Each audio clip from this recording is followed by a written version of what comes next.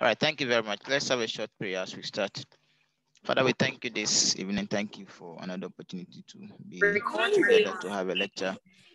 As we go through, we pray that you will be with us and help us to fully accomplish the aim for this course. In Jesus' name I pray. Amen. Thank you. All right, so we are going to start with it, and this is a portion of the lecture note that I'll be giving to you soon. Okay, so first of all, we need to look at some basic concepts in design. Right. And the course that we are looking at is machine design. Machine design 1. And in the university, our department, we have various stages of machine design. It's because the topics to be looked at are very many. And so they've been categorized into various aspects.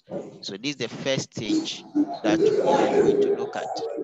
And the first thing that we need to know or find out is what is a machine, because we are going to design machine, and we need therefore to define what a machine is. If we're able to do that correctly, then please mute your microphone.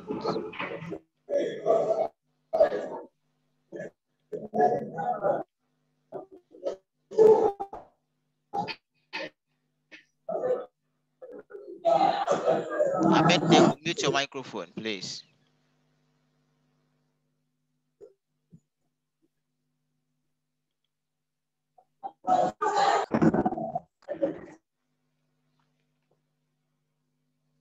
Okay, so we need to define what a machine is. And the simple definition that we can give to a machine is that it's a device for transforming or transferring energy. All right. It can be an apparatus which consists of interrelated units, which are called the machine elements. All right. And a device that can modify force and motion. Okay. So you have a particular force. The force may be in a certain direction, but you could change the direction of the force, or the motion could have a certain direction. You could change it. You could transform the motion. Maybe it's rotational motion. You want it to be in the form of it should be in the form of reciprocating motion. To transform that rotational motion to reciprocating motion, we could use the machine to do that. Okay. And machine design is the art of planning or devising new or improved machines or system to accomplish specific purposes. And in general, we can say that the machine or the system will consist of the combination of several different elements properly designed and arranged to work together as a unit. So when you see a typical machine, it's made up of different elements or machine elements, okay? And each of the elements may be having their specific functions or specific purpose for which they will be playing in the overall working of the machine. All right, and without the presence of some elements, some may not work. Some of the machine elements are dependent on other ones. Right, so there is a need for the individual elements of the machine to be designed.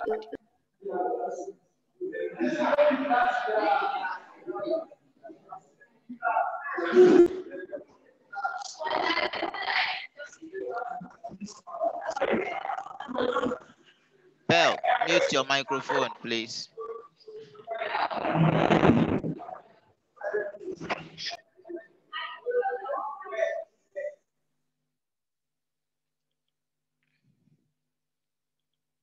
Okay, so there is a need to design the various components or elements of the machine. And during the initial planning of the machine or the system or system fundamental considerations need to be made about the kinematics or the kinetics of the machine element. All right. And that is done in order for you to be able to come out with a design that will be able to work to accomplish the purpose that is supposed to be done. Okay. And also the correct uses of the properties of engineering material is necessary here, because the machine, all the elements are going to work together to accomplish a certain task. And it should ensure that in the course of operation, all the elements will be able to function and perform their various duties.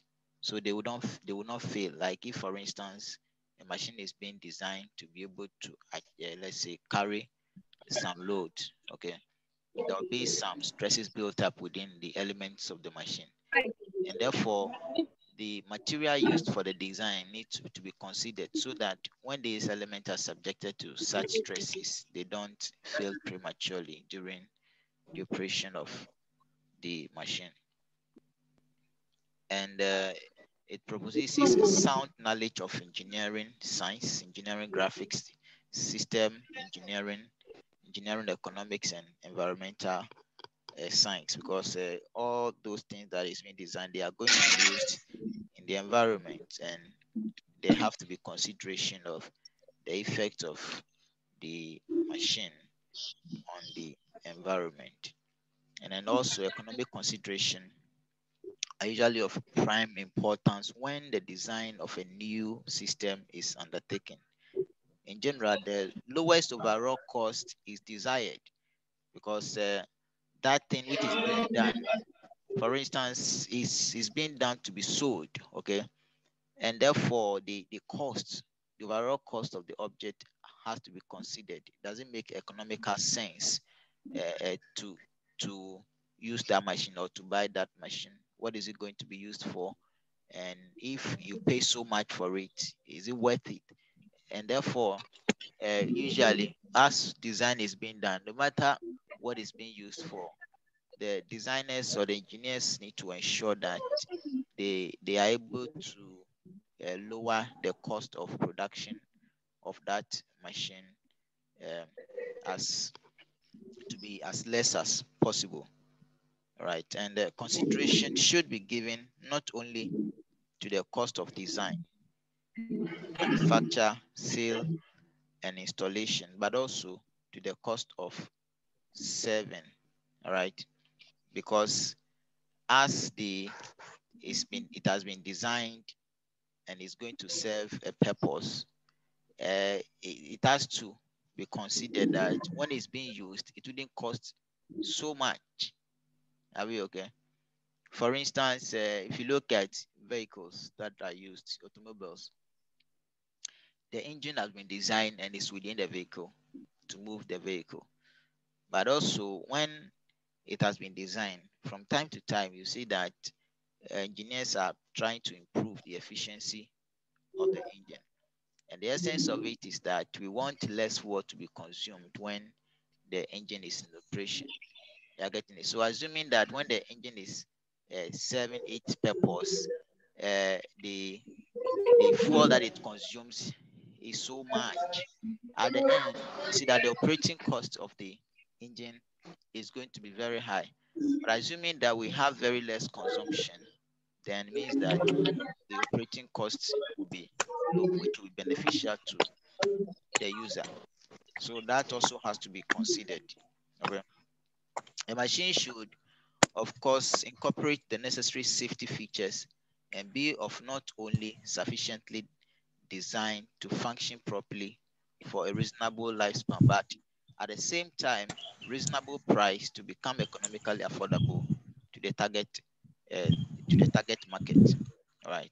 So as you are designing, in design, there may be some cases where a machine may fail. But we have what we call fail safely, meaning that even if there's failure that may occur in the machine, it is safe for the users of the machine, that no life is lost or nobody is injured in the process. Okay, so all those things has to be considered, and of course the need for the designer to ensure that the machine is affordable to the targeted market. And a knowledge in machine design enables engineers to formulate their own philosophy about the system in question, to gather data and organize the methodology needed to proceed from product conceptualization to the release of the final product. So there are various stages that the designer need to go through, or the design, the machine have to go through in order for it to come out as a final product.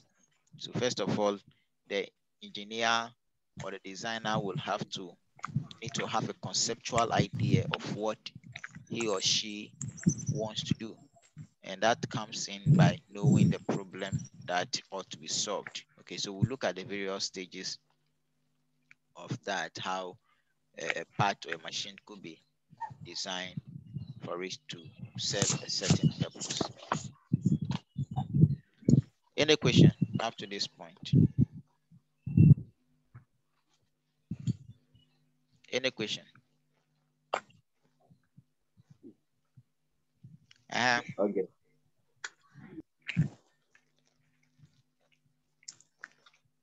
Any question? Okay. Yeah. Do you have any question? No, sir. All right. Types of mechanical design. A mechanical design, we can categorize it into um, one. We can categorize it into three. Okay.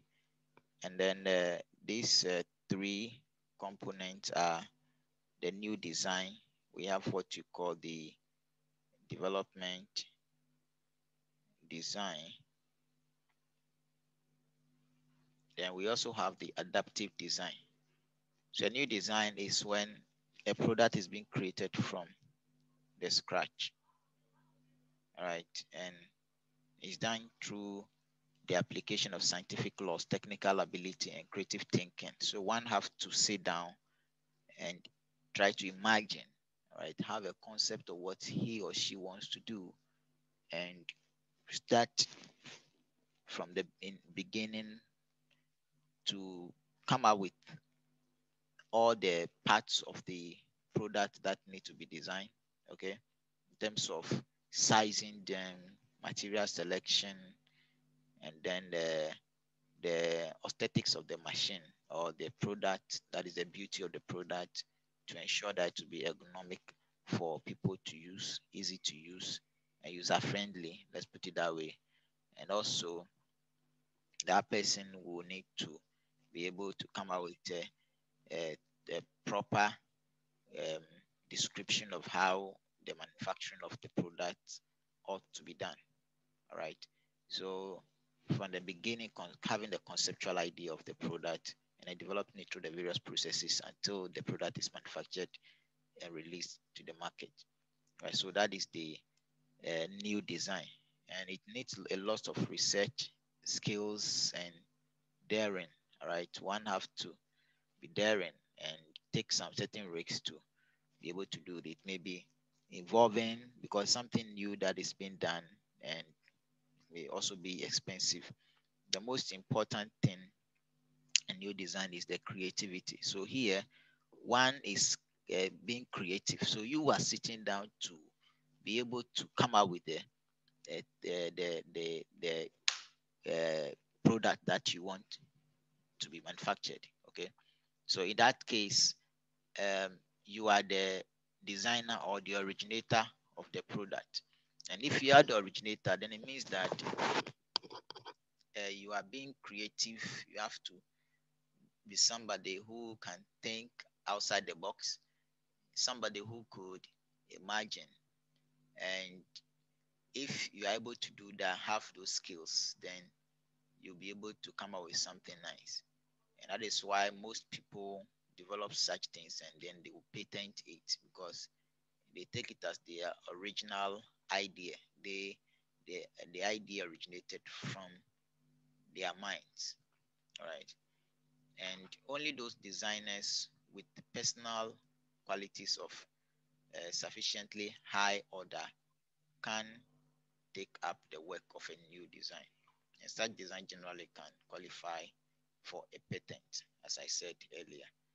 And as engineers, upcoming mechanical engineers, this is what we are being trained for, to be productive and creative. Okay, not just sit down for somebody to be telling us what to do this, do this, do that, but for us to be able to do things by ourselves, to imagine things and to bring it into existence. All right. And then we also have the development design. And this also needs special design related training and skills, considerable knowledge and skills, and the ability. All right, you need to have the ability to do it. Although the design starts with existing design, the final product is distinctly different from the existing one in terms of the material, the costs, and then the functionality, or a different method of manufacture. And it therefore leads to a major modification of an existing design. So the design may be there already, but in this case, we want to modify, change certain characteristics of the design to make it more efficient and better than it used to be. And you see most products on the market, they are like that. For instance, if you take vehicles, cars, for instance, you see a model every year. It's like a new model of the same vehicle is being released. So we have that development design. So it's in series. So this one is done. The next year, some modifications are done to it, and a new set is released, and it's like that. And most of the time, the new ones that are coming on board are better than the previous generations. Okay. Then we also have the adaptive design. It concerns with the adaptation of existing design. The design, the designer makes minor alterations or changes in design or product to suit the requirement. Minor changes usually in the dimension of the product. It needs no special training or skills. Such a design can therefore be completed by someone with minimal design skills. That is the adaptive uh, design. All right. Then, depending on the method used, design may be classified as empirical design, industrial design, optimum design, system design, rotational design, computer aided design. We'll look at the other ones. Okay. So let's look at empirical design. And this type of design depends upon empirical formula based on the practice and past experience. So empirical design based on some empirical formulas or practice or the experience of how something has been done, or the experience of the designer in the past, or his experience in using certain uh, machines or products. This empirical design could be done. So they are based on some practical experiences, or based on practice. All right. So practice something that is already being done. So it's not like something virtual that out of nowhere you just decide to do something. No, but it's based on what has already happened, or what we have already been actualized. Then we also have the industrial design. This type of design depends upon the production aspect to manufacture any machine component in the industry. Right. So here it depends on the we want something to be produced. and to be manufactured. It doesn't matter whatever it is, that machine component that we want to manufacture in the industry. If that ought to be done, we go through the process of production design. So in this case, the various stages of design where we have to have the, in terms of knowing what the design is going to be used for, the product is going to be used for, sizing the product, doing some calculations and all that, and having the shape and everything of the product is done, and goes through the various production stages, and then the product is manufactured. We have the optimum design. It is the best design for a given objective function under a specific constraint. Okay, and may be achieved by minimizing undesirable effects. That's what you call the optimum design. So optimum in this case, in design, you may have different ideas that may come into your mind as you are starting the design project. But these ideas, some are good, some are not so good. So it's like going through the various design concepts that you have, then going through it to try to reduce what is not desirable, right, in the various design that you have, and then coming up with something that is the best of all the aspects. Are you okay? So one may start with one design, then he will be improving on it. So he looks at it that this one, though, it's having the corners are too sharp. There is so much stress concentration at one point. How do we relieve the stresses at a point? And then modification and changes to the initial idea until a better product is obtained from all the ideas that were already available. Then we also have the system design. It is the design of any complex mechanical system like a motor, a car, aeroplane, and many other machines that are there. Because that one is a system, and a system in this case a complex mechanical system in the sense that, for instance, if you take the aeroplane, for instance, there are many things that comes together to make it an aeroplane for it to be able to fly. Okay, the hydraulic systems are there.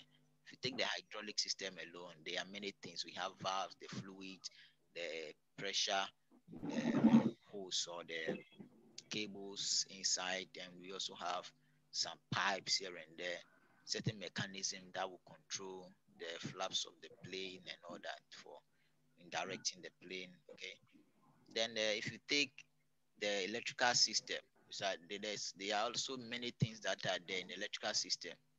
And then if you take even the engine of the aeroplane, it's also made up of different things for it to be able to function. So such a complex thing is what we call the system. So that is, in designing such, we have the system design. And then we have rotational design. This type of design depends upon mathematical formula of principle of mechanics. That is the rotational design. So in this case, we are depending on mathematical formula to be able to come up with the design. Then the computer aided design depends on the use of computer systems. All right, so that one is there where the computer assists the designer to be able to do it. Apart from drawings, where we have computer graphics and all that, there are many other things that goes into it in computer aided design. The drawing is one aspect of it. There are aspects where you can optimize the design by using the computer systems, where you can do stress analysis and other things using the computer system. All will help in order for you to have a better product at the end. Any question?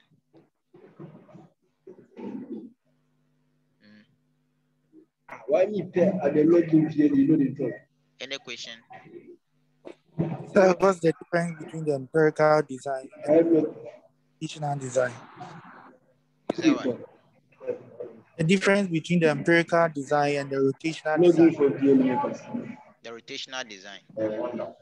Okay, so here When we say the rotational design, we are depending on mathematical formula for the design. All right. Empirical, I mentioned that we are looking at certain experiences, all right, something in practice, some experience that somebody have had. Are you okay? So in this case, if let's say we are, let me say that, let's take something physical, all right. Let's say you want to kick a football, Are you there? So kicking the football from one Yes, point I'm here. to the other. One, you have seen people kicking it. If you are kicking it, how do you move your leg, your foot, and then how do you position it? What is the initial distance between your foot and then the ball before you kick, and then the motion of your leg and all that. So in such a case, if you are to design some machine to be able to kick the ball, the design is based on the idea you have of kicking the ball already. Are you okay? So in that case, it may follow the same principle of how you are going to use your leg to do it. And you may have, based on the movement of your leg, you may derive some empirical formulas that can help you to be able to come up with a design. A design will be able to conform to how it is done practically. Are you okay? And then we also have the Yes. mathematical formula, which is based on mathematical formulas to do it. That one is not a practical one. It's not based on experience, but some formula that have been developed mathematically to be able to do that design. Thank you, sir. Okay, so let's look at design procedure. Design procedure. When a new machine or its elements are to be designed, no rigid rules can be specified for the designer to follow. Okay, it's subjective. It's based on the individual. The problem can be solved in many ways. There are many ways that a particular problem could be solved. However, a designer may proceed as follows. So these are some guidelines that you may follow, though it's not rigid that you have to follow it at all costs. No. Are we okay? First, make a written statement of the problem. So first of all, a problem has to be identified, and that is what designs are for. If there is no problem, then there's no need for any design. Okay, but if we have problems, if there is a problem and the problem needs to be solved, then that will come in. The design may come in. Are we okay? And also the purpose for which the machine is to be designed. So we need to first of all have a clear problem statement, and then have a purpose for which the machine is being designed. Not that you are just designing something for the sake of designing. If you don't have a problem that you are solving, you will not be able to. There will not be the need for any design. Okay, so that is one aspect. If you're able to have a proper description of the problem, then you have finished a very big part of your design process. Make a selection of a possible mechanism which will give the desired motion or group of motions.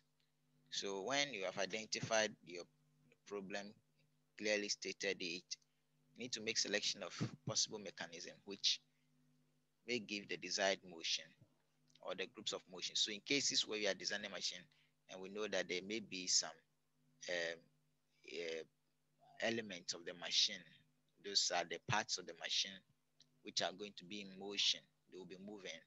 You want a certain motion. There are various mechanisms that you may combine to achieve that motion. And do not have a let me say a rigid rule that it should be this mechanism or that mechanism. You could have different combinations for you to get the work done. So all you have to do to select the mechanism that which will give you the best results, and also determine the forces acting on and the energy transmitted by each element of the machine. Okay, when you are able to determine the parts of the machine in terms of the mechanisms of the machine, you also need to take into consideration the energy that is to be transmitted, the power that is to be transmitted, and the forces that will be acting on each of the elements of the design. Also, you need to select the material best suited for each element of the machine. So here you will have to go for a material that will be best suited for the machine that you are designing. And there are various engineering materials that are available, but some of them may not function well in some situations. So you will have to go for the material that will best fit the machine that is being designed. And then also determine the allowable or the design stresses, considering all the factors that affect the strength of the machine part. You need to do that.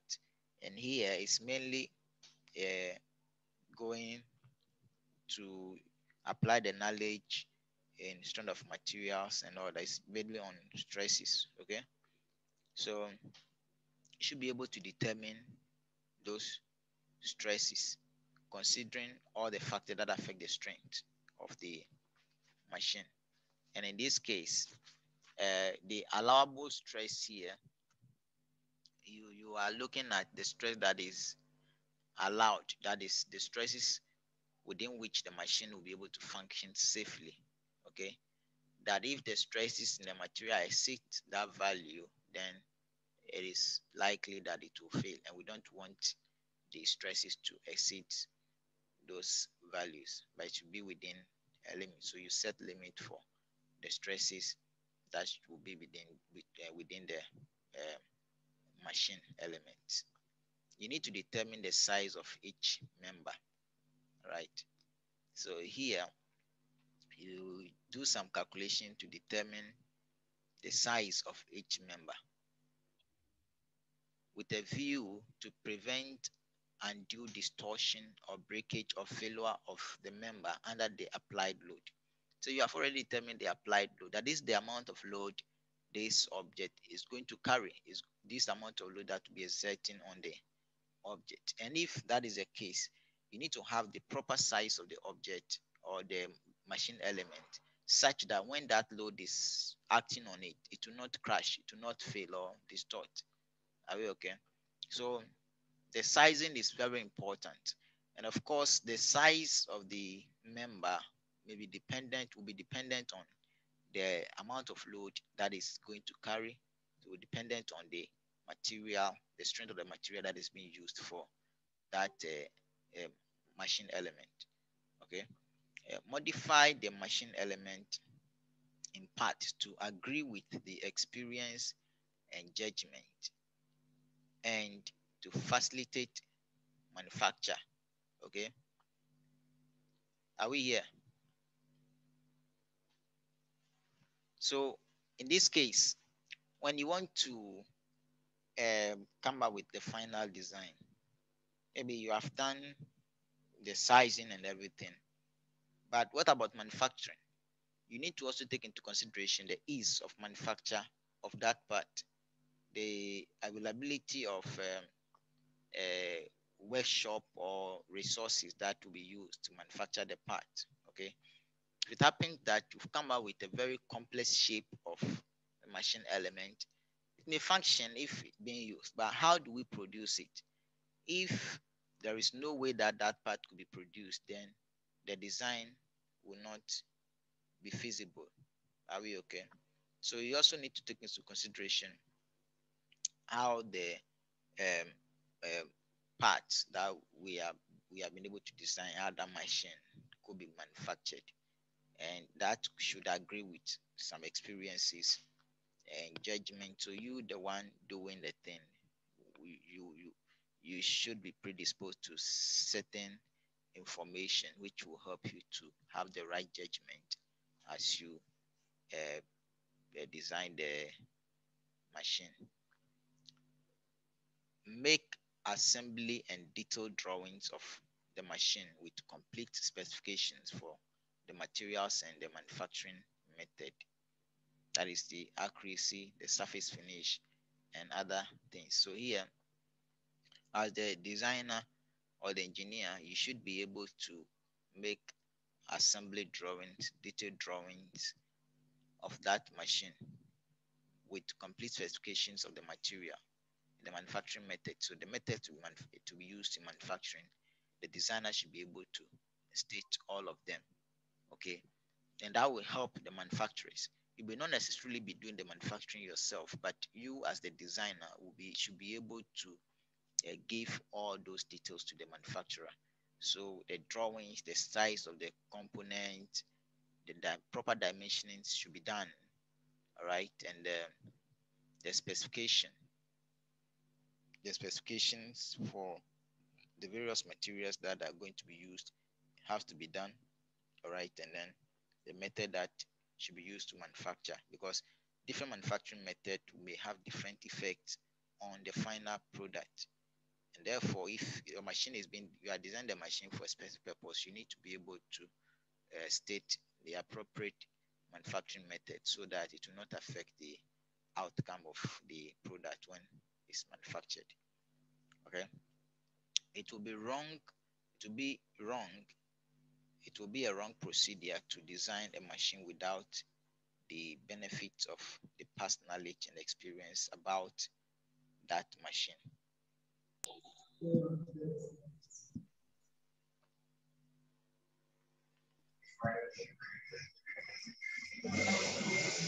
Hello, are you here? The time is up, eh? Oh, our time is up. Okay. Yes, sir. Yeah, our time is up. Do you have any question so that we can address before we finally go? Any question? Say the 0.3 and then the 0.5. 0.3 and 0.5. Okay. What about it says that? Determine the forces acting in each of the machine elements. But say after determining the forces and you realize, okay, the maximum force this machine element can withstand is say 2 newtons or 2 meganewtons. And you realize the material which would be used wouldn't be able to withstand that amount of force. What are you going to do? Are you supposed to change the material? Are you supposed to add more of that material? Okay. So you're determining the force here. All right.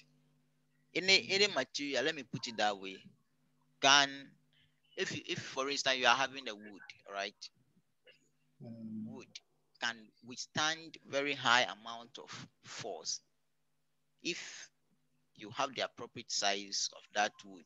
Are you okay? Okay.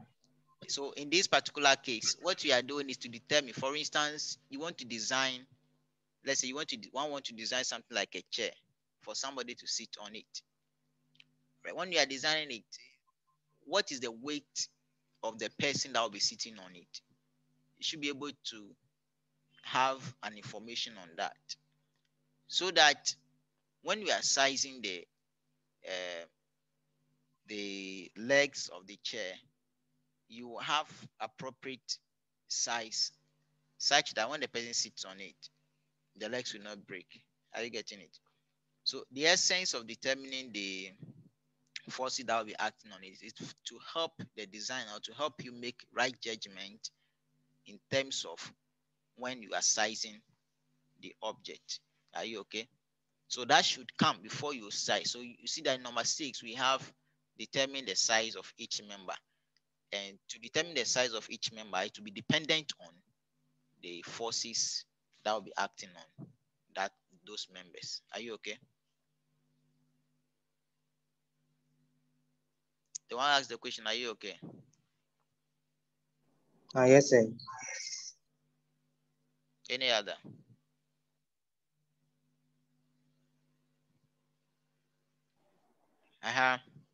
Sir, is there a point where and you use a different procedure to get a particular, as in to machine a particular shape. But there is a required A for machining that shape. Can it cause failure in the machine?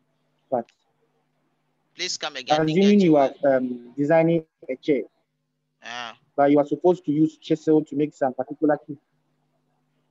Okay, so I'm trying to say that can there be a situation where you use a different machining method to obtain a shape, cause failure in the machine? Okay, you mean is there a situation where you use a different machining method for a particular thing that may cause failure in it? To obtain a particular shape, yes, sir. That's what you mean. Because at the point you said when we are designing, we use a particular procedure or machining method. So I'm asking, assuming if you use a different method to achieve the same shape, is there a probability of failure in the machine part? Yes, there may be.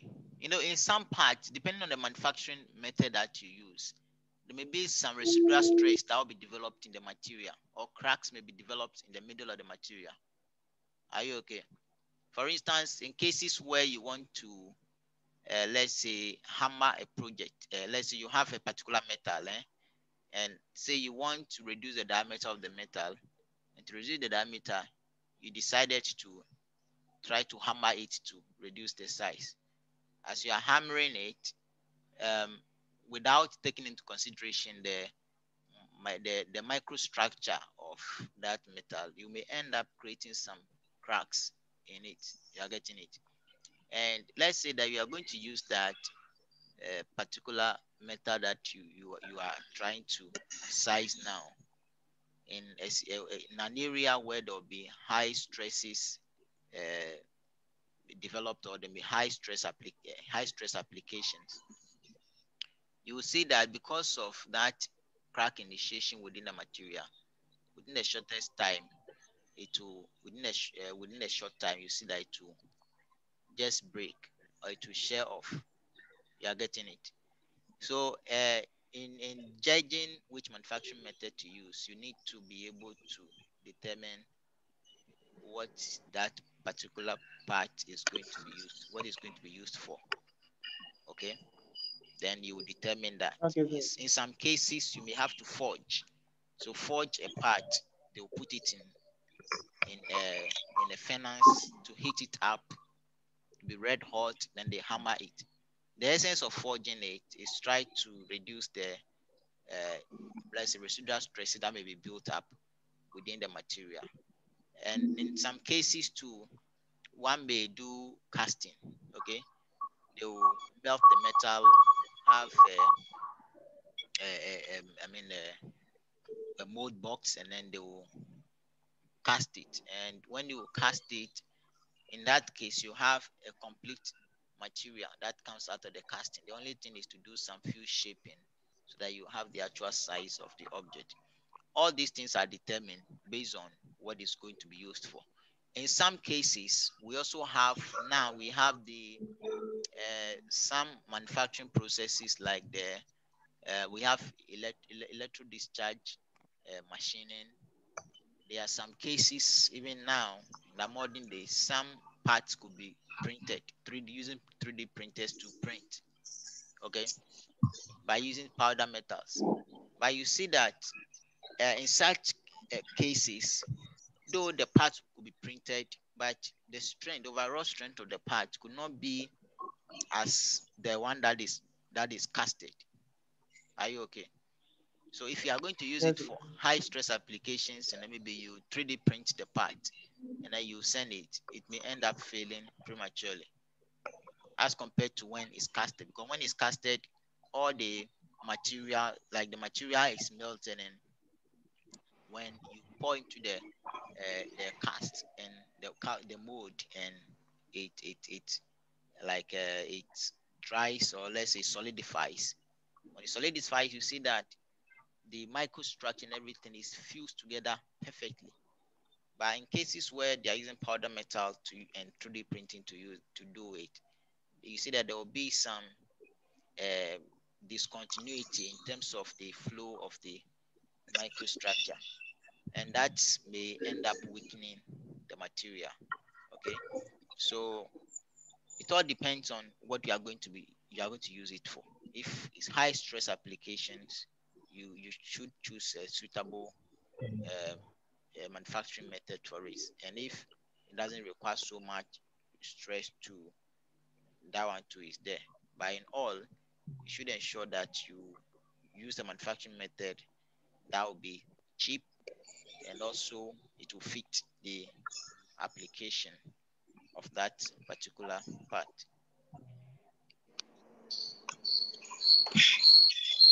Are you okay? So assuming we are designing Thank you.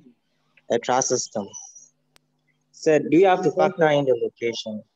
I'm What? asking this because you design a truss system for a particular construction of bridge.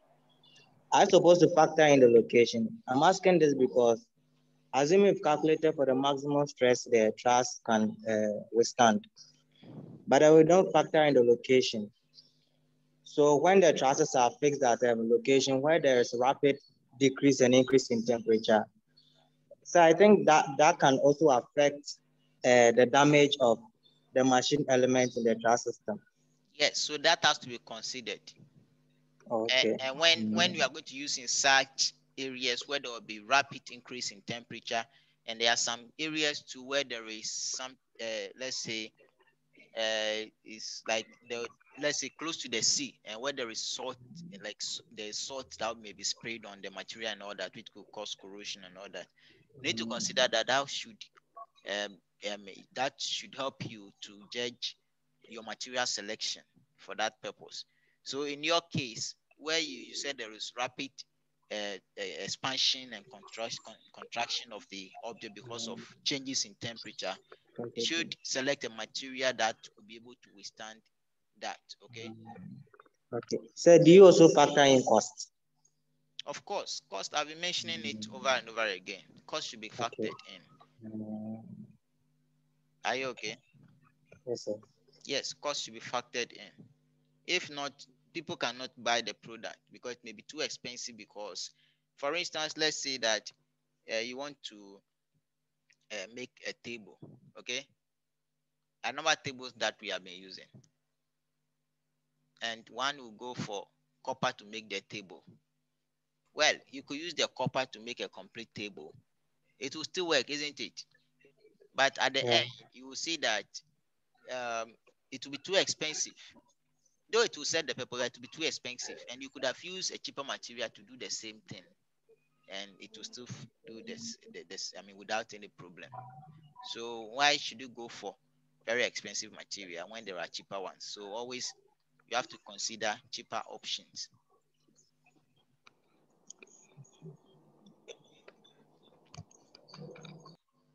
Yes, any other question? I think our time is fast spent, so we can end here. Thank you very much for coming. I will also make available this video so those who could not connect can get access to them. Thank you very much, and God bless you.